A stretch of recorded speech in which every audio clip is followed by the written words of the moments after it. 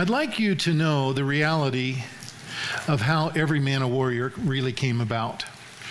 In 1988, I mentioned this before, I had a crisis of faith.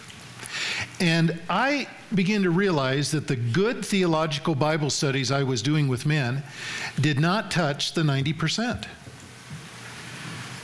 And I also realized that most of the men did not really want to reproduce what I was doing with them.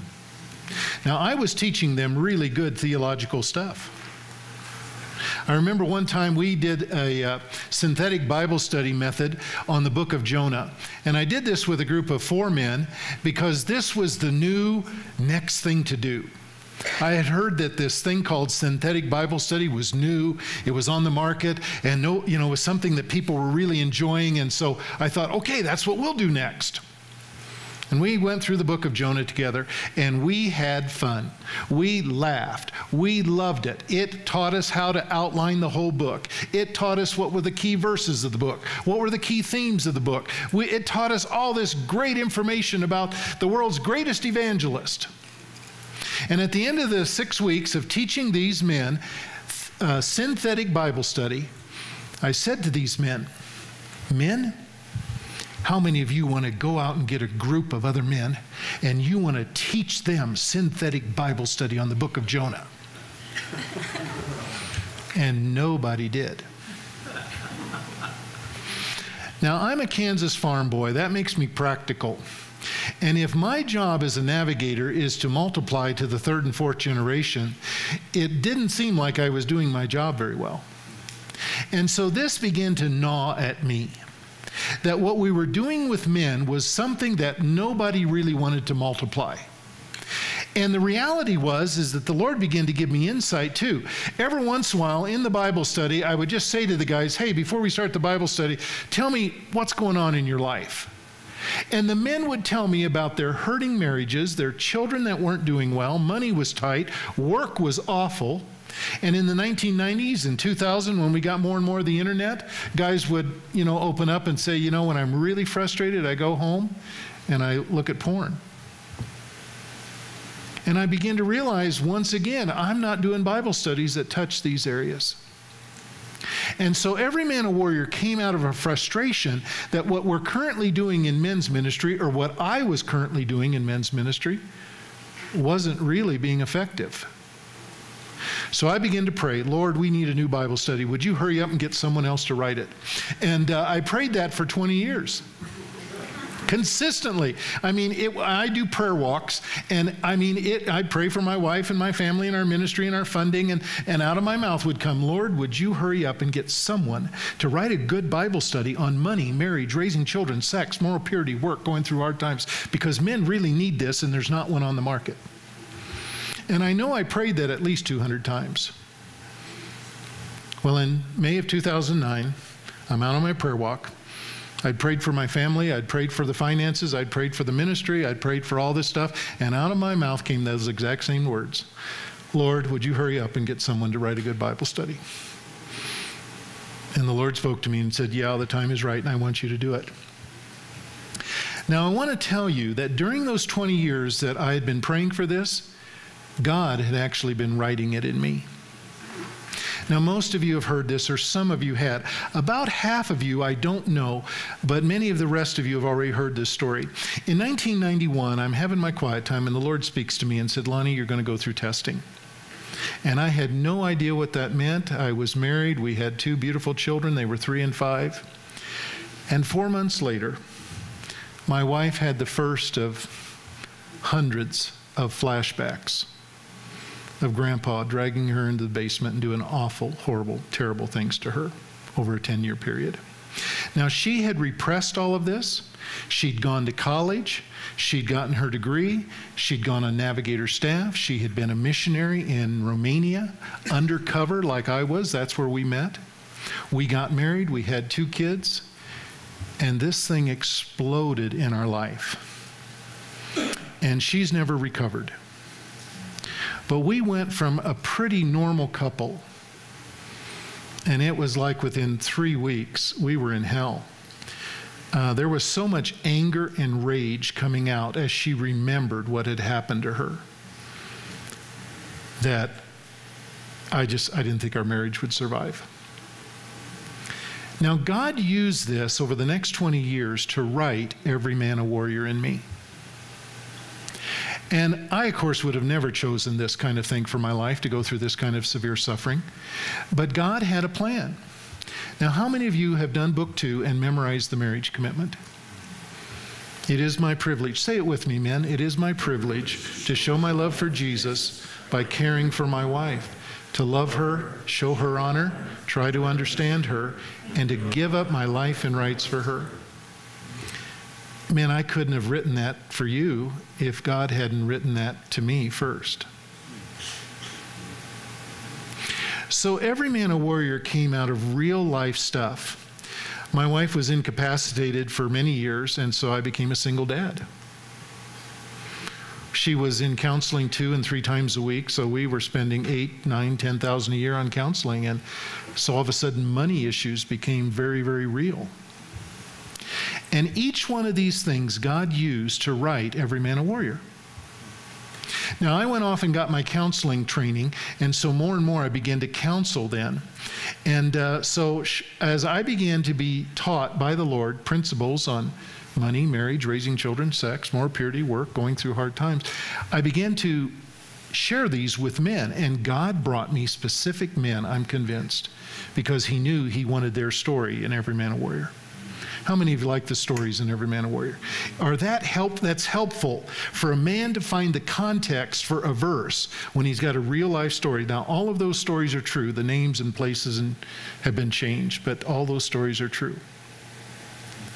Now, why is Every Man a Warrior working?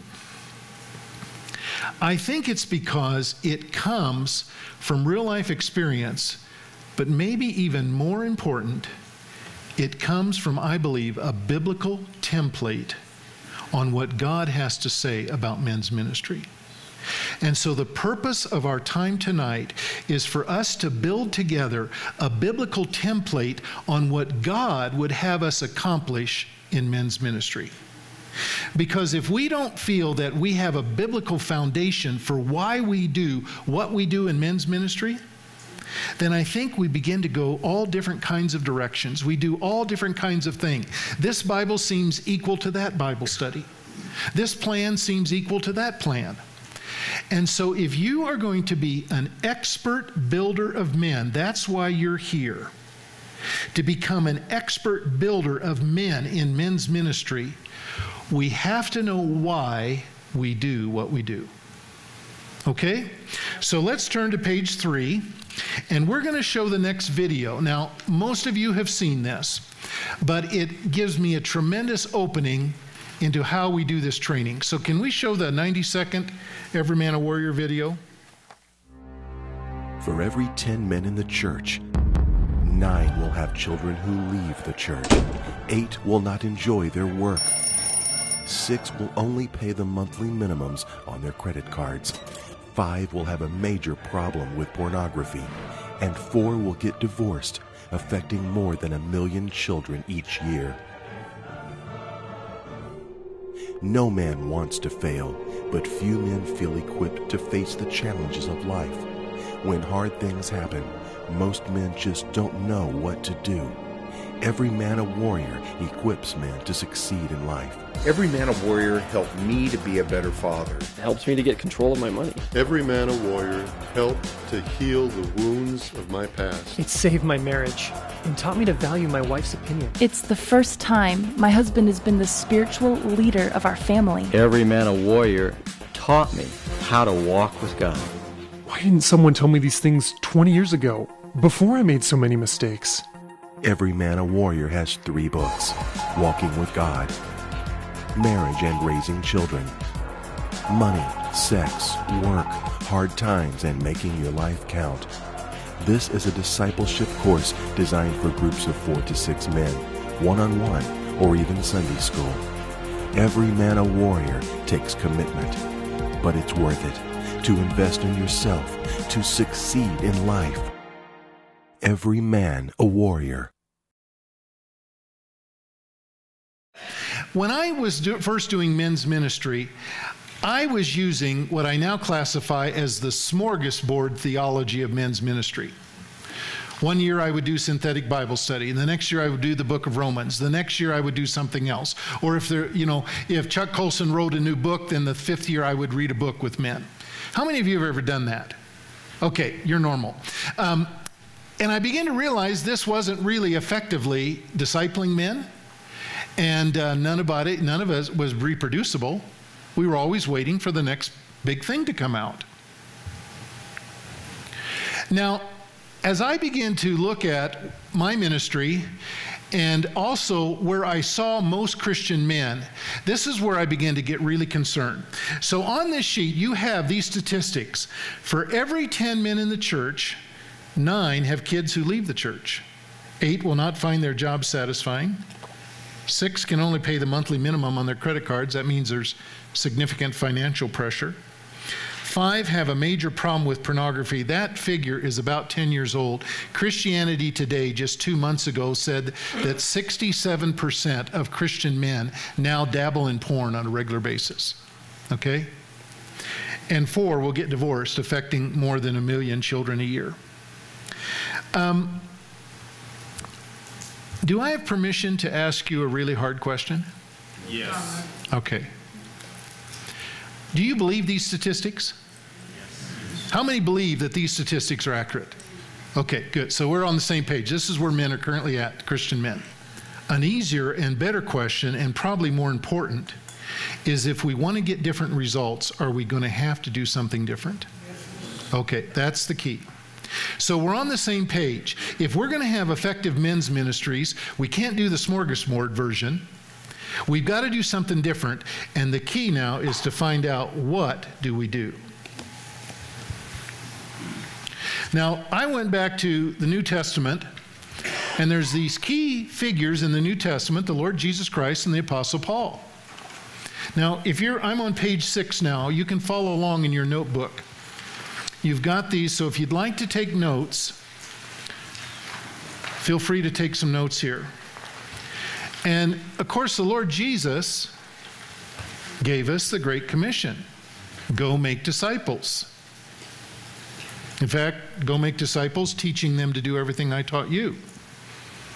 In fact, the thing that he taught them was to go make disciples. So we should go make disciples who we teach to go make disciples. Now, the Apostle Paul says in 1 Corinthians 3:10, he said, by the grace God has given me, I laid a foundation as an expert builder. That verse kept me awake at night. An expert builder? What would it mean to be an expert builder, especially in the issue of men's ministry? And so during these years when I was wrestling with God, I was asking God to show me, to tell me, how would we do this? And even though I was praying that God would have someone else write Every Man a Warrior, a new Bible study, I was constantly thinking about it, and I was trying new things with men.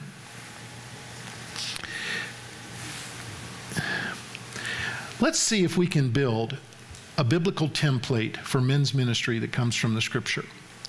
Now, all of you who have been through Every Man a Warrior know that the foundation for the whole course is Matthew 22, the Great Commandment. In fact, in my mind, how many of you know this verse? Matthew 22, 36, 30. You shall love the Lord your God with all your heart, with all your soul, with all your mind. This is the first, and this is the greatest commandment. What happens when we ignore the first and greatest commandment? I think our ministries go awry. We miss something that's so significant. And one of the most important things that we've learned in men's ministry is that in a man's love relationship with God is where real life transformation takes place. 67% of Americans have said they no longer believe the church is relevant because they look at Christians and they see that Christians don't have answers. They see that Christians' lives are no different than the non-Christians or the non-church going people. They get divorced just as often. Their kids are just as much doing stuff that they shouldn't be.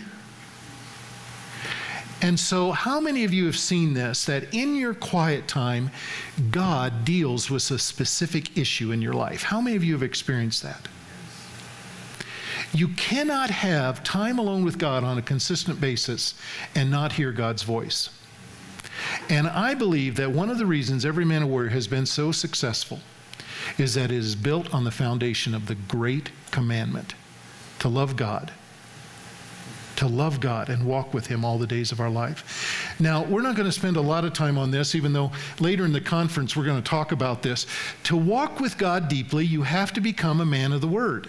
You have to spend time in the Scripture. We teach a man how to have a daily quiet time, don't we? We want men right up front to begin to spend time alone with Jesus. We also want these men to become men of prayer. So these first three building blocks are really foundational to any ministry, not just men's ministry. If you want to have a ministry that actually causes transformation in a man's life, it has to be based upon his intimacy with Christ. You follow me? How many of you believe that there is a direct correlation between a man's intimacy with Christ and his fruitfulness as a man? How many believe that? Good. That's in John 15, the vine and the branch. And in John 15 it says, if a man abides in me, he will bear fruit.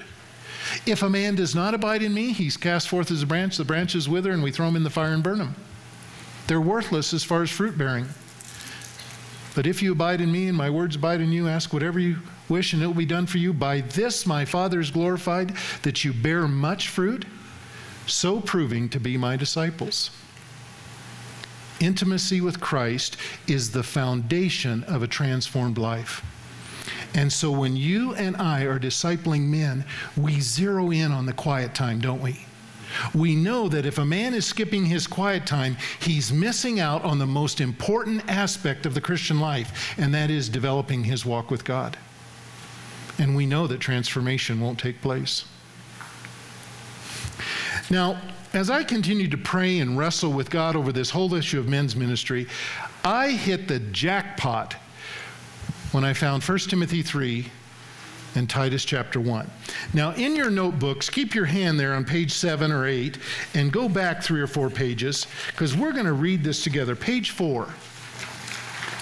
This is the passage where Paul says to Titus and Timothy, this is what elders and deacons, spiritual leaders, mature men of God are supposed to look for, or supposed to look like. When you're choosing elders and deacons, here's what you're supposed to look for. Let's read this together, because we're going to tear this passage apart. Titus 1, 6 through 9. An elder must be blameless, faithful to his wife, a man whose children believe and are not open to the charge of being wild and disobedient. Since an overseer manages God's household, he must be blameless, not overbearing, not quick-tempered, not given to drunkenness, not violent, not pursuing dishonest gain. Rather, he must be hospitable, one who loves what is good, who is self-controlled, upright, holy, and disciplined. He must hold firmly to the trustworthy message as it has been taught, so that he can encourage others by sound doctrine and refute those who oppose it. 1 Timothy 3. Here's a trustworthy saying: whoever aspires to be an overseer desires a noble task. Now the overseer is to be above reproach, faithful to his wife, temperate, self-controlled, respectable, hospitable, able to teach, not given to drunkenness, not violent, but gentle, not quarrelsome, not a lover of money.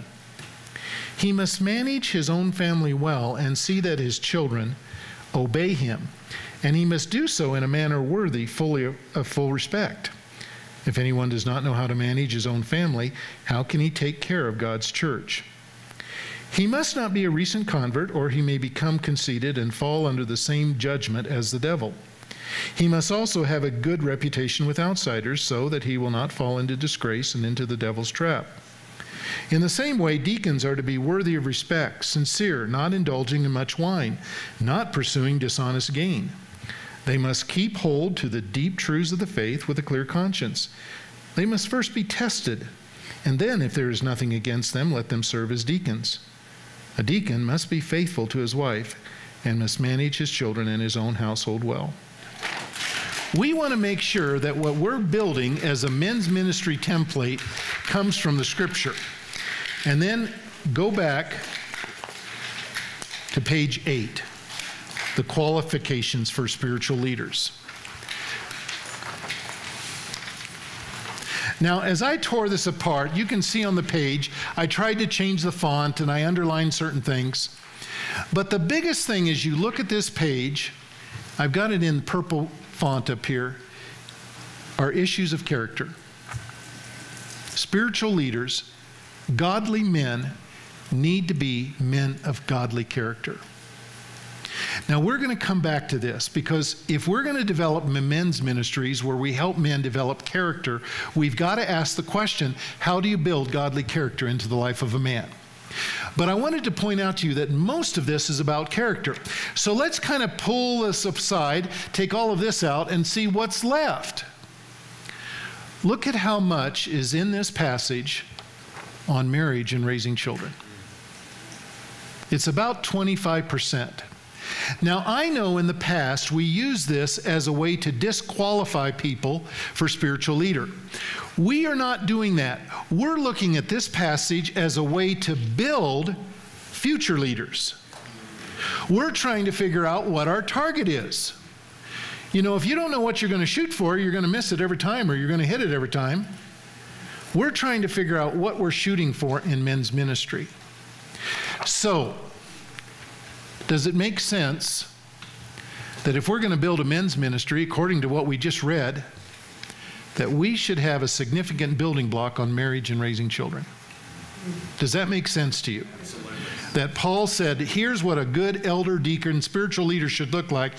He's got to be a man who understands biblical principles on marriage and raising children, and he's actively put them into practice, and we can see it in his family. Okay, do you see how I'm doing this? Okay, now the next one is the issue of money. It doesn't look like much here, does it? But when you add to the fact that Jesus spoke on money more than any other subject in the Gospels, except faith in the kingdom of God, prayer, faith in the kingdom of God, money is a big issue. It's talked about over 2,000 times in all of the Scripture. And Jesus talked about it a lot. So when you combine it with the fact that Jesus talked about it a lot, the Apostle Paul said it's one of the realities, it's one of the measurement standards by which we evaluate a man's life, his attitude, his heart relationship with money.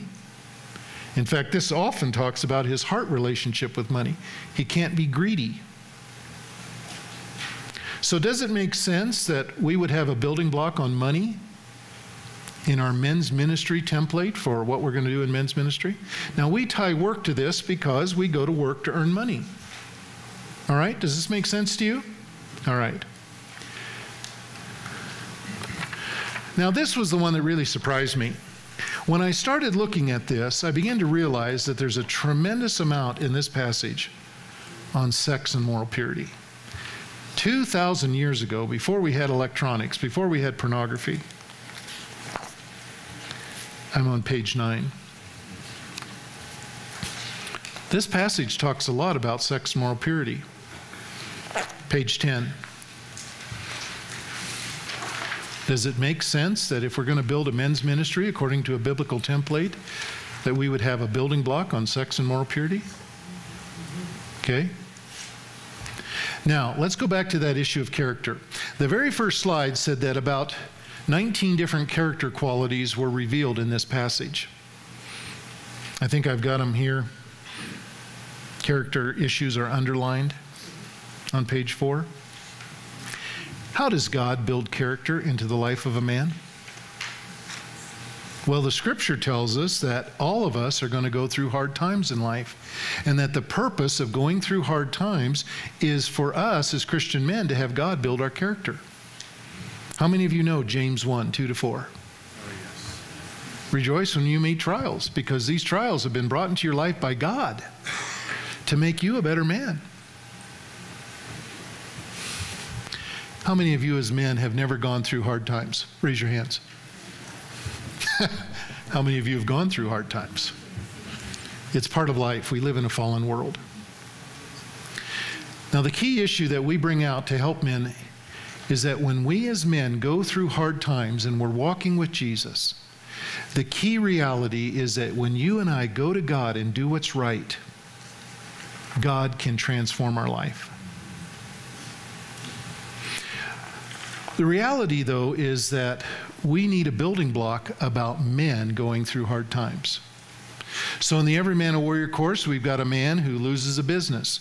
We've got several stories about men whose marriages go south. We've got several stories about men whose children aren't doing well. These are the places where we struggle as men: money, work, marriage, raising children.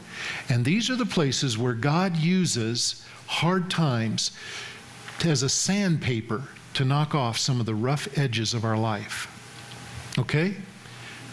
Do you believe that we should have a building block called going through hard times in our men's ministry strategy? Okay. Now, the Apostle Paul and the Lord Jesus both talked about this capstone. This capstone is what we call the Great Commission. I'm on page 11 here. And as navigators, go make disciples, this has been something that we have given our life to for the last 85 years. But I observed in the community in Omaha, Nebraska, where I was, and many ministries that I was involved in, that most ministries did not really multiply. I myself experienced that when I was teaching theological truth, not teaching on the 90%. It wasn't that teaching on theological truths was wrong or bad. It's just that most men don't live there, and they're crying out for help in the 90%. So anyway, going and making disciples who go and make disciples is something that we in the Scripture call the Great Commission. And in this illustration, I like it that the two pillars of our faith, the Great Commandment and the Great Commission, the bottom building block, the top building block, are the two greats of the Bible. But why is it that making disciples is so important? Why is it that we should really focus in on this? And I think the key is that men come to spiritual maturity when they begin to teach spiritual truth to another man. I'm on page 12. How many of you learned as much going through the second time in Every Man a Warrior when you were responsible to lead as you did the first time? How many of the spiritual truths, how many of you know that the spiritual truths went deeper in you the second time through? Now, this is just an educational graph from the learning pyramid here. So from an educational standpoint, we realize that true learning really happens at some of the deepest level when we are forced to teach it to another man. Now, let me ask you a question. What kind of grade do you want to get? A, B, C, D, F? What kind of grade do you want to get in the areas of life, the topics of life called money, marriage, raising children, sex, moral purity, work, going through hard times, and making your life count? What kind of grade do you want to get?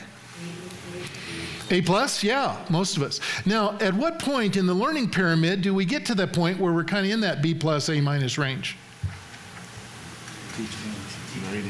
90% comes when we begin to teach others.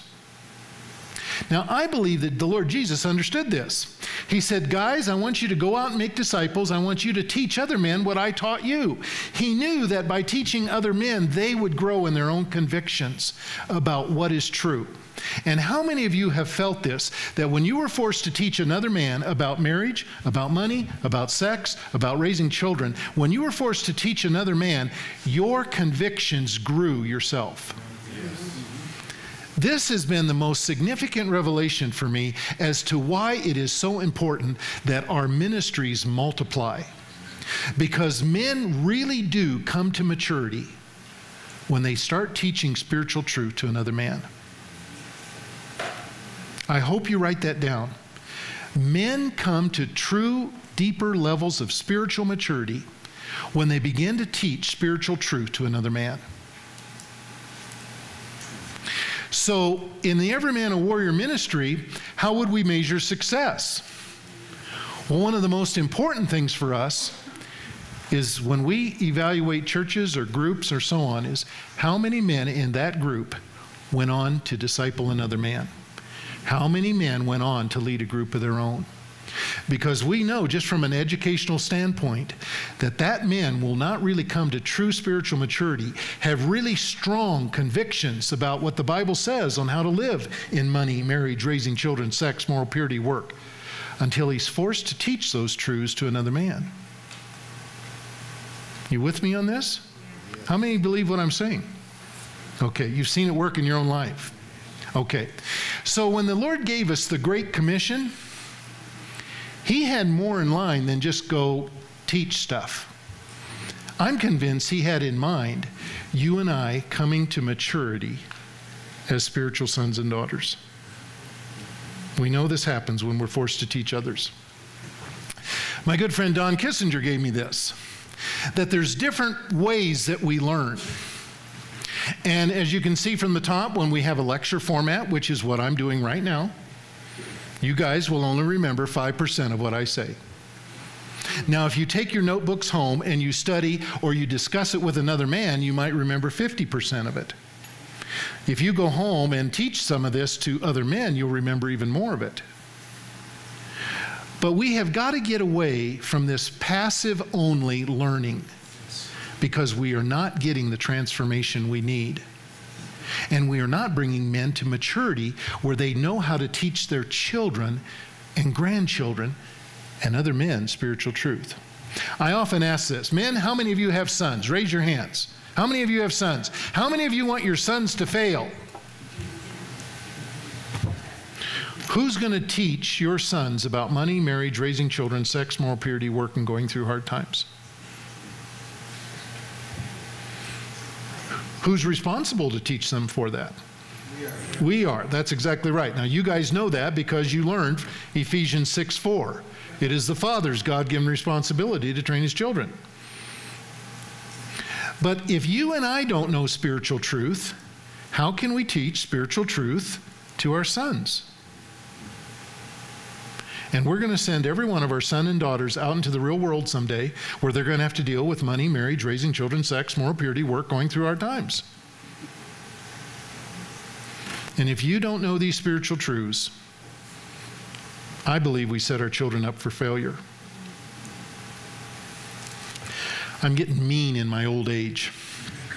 I'm sorry, I really am. No, not really. Maybe it's because I had cancer 3 years ago and I don't want to fool around anymore.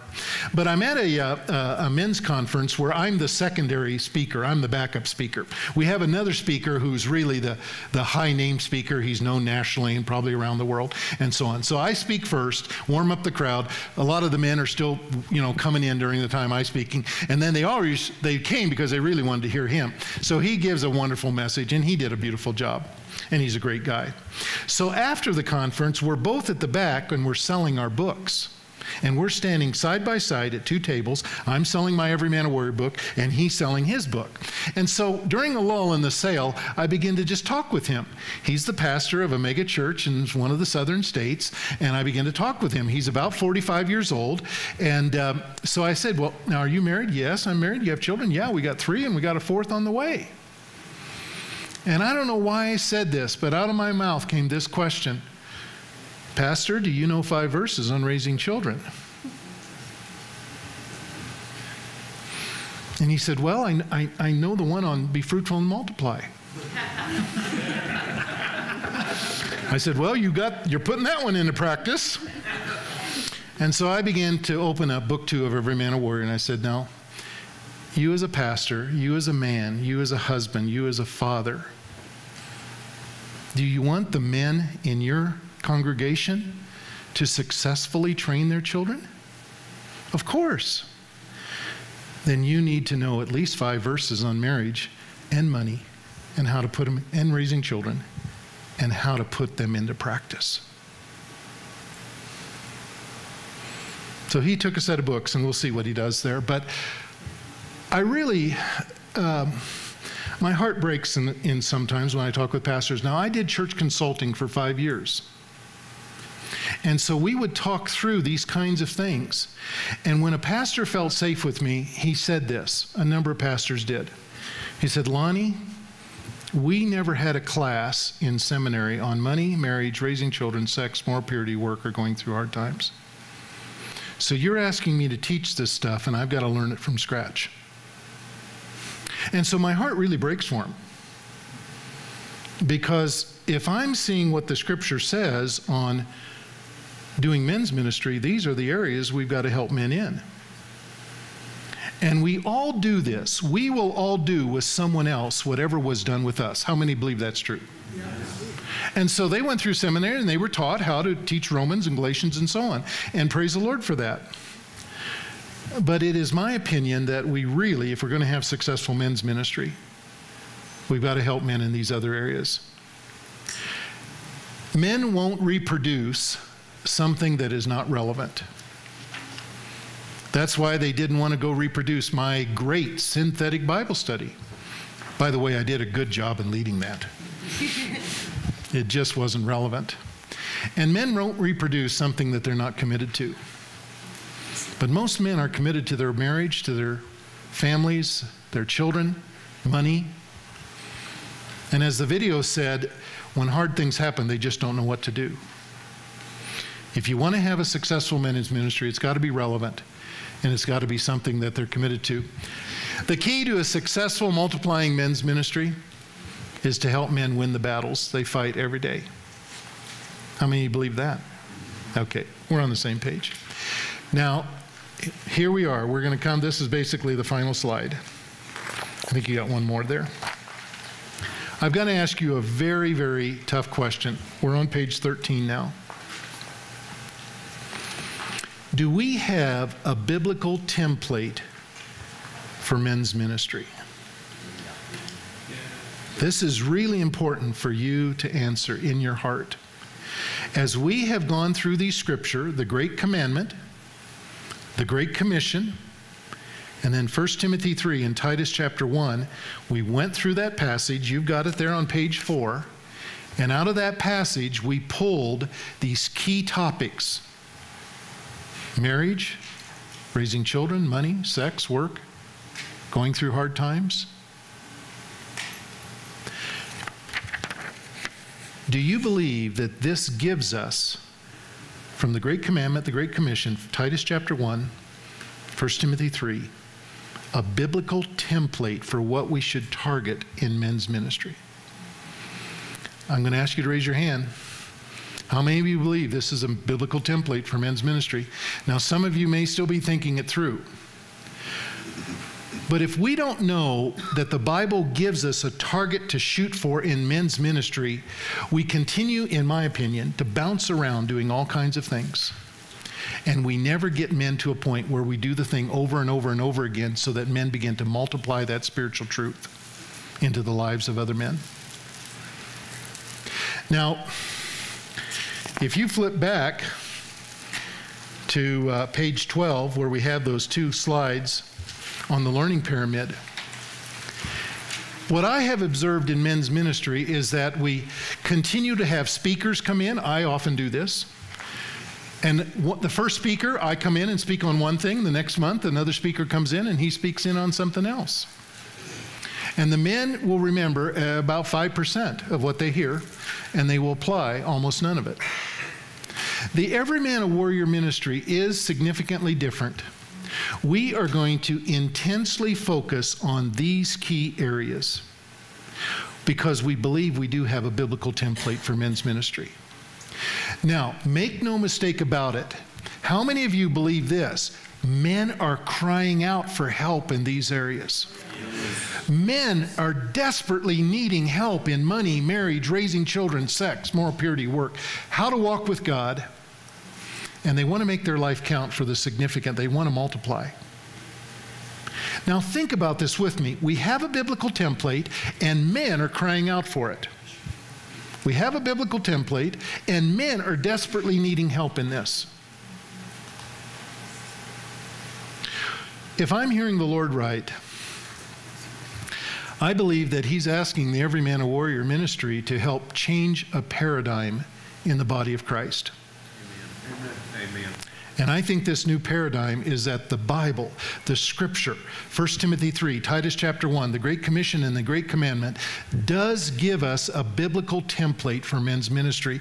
And so this is why we choose to do what we choose to do.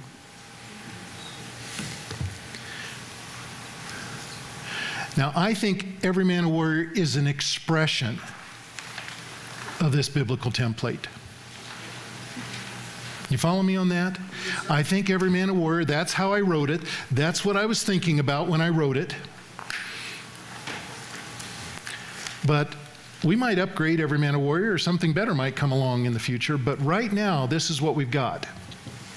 But I think the key is this, that you and I believe we do have a biblical template for men's ministry.